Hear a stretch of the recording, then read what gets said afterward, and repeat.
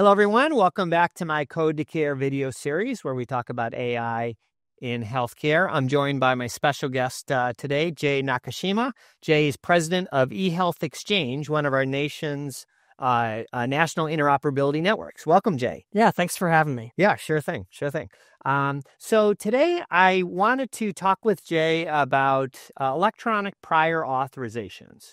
Now, the prior authorization process, you probably all experience as patients at a minimum, which is the challenge of a provider wanting a service approved, needing to get prior authorization from your payer, and having a level of, very clunky, cumbersome back and forth of faxes, asking for more information, just a lot of back and forth that between these two organizations, the patient's in the middle or the patient's family trying to arrange the care. And we have legislation that is basically mandating an electronic version of this process in the coming years to really streamline this. So maybe you could talk a little bit more about that and what your organization is doing to try and help with this. Yeah. So most provider offices, believe it or not, have to deal with around 30 different insurance companies. And each of these insurance companies probably has a different web portal or a different fax number, different prior auth requirements. And it's really tough, as you can imagine, for the providers to keep track of this.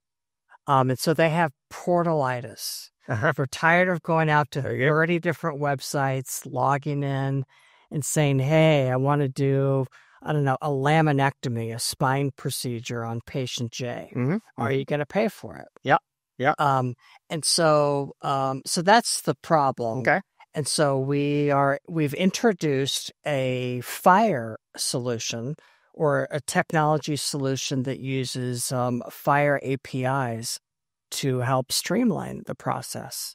As far as I understand, it looks something like this. So you're a provider.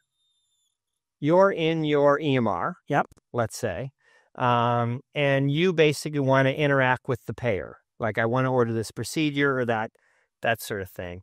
And kind of within your EMR context, there's a FHIR app, basically, an application that through you, in a sense, communicates with the payers on the back end to basically allow this user in the provider office to interact with that payer to ask for authorization, check status of authorization, that kind of thing? Exactly. Okay. And then I understand there's a few different FHIR apps. Like, do you have one and then the payers have one? Or maybe you could explain that whole thing works. That's the kind of the beauty of what we're simplifying. And we're doing this via the InterSystems tech platform. But what really happens here is we ask each of these providers to trust the eHealth Exchange Smart on FHIR app. So it creates kind of a new window or a new tab in their EMR. Okay. Yep. And then within that EMR, when they click on that eHealth Exchange app, they're able to say, hey, this patient has Blue Cross, or this patient has Aetna or Cigna or CMS or Medicare.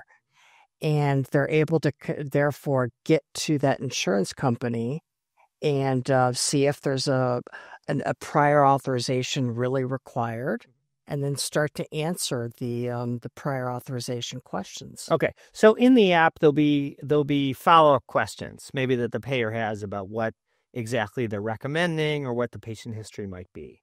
Yeah. So there might be a level of questionnaire.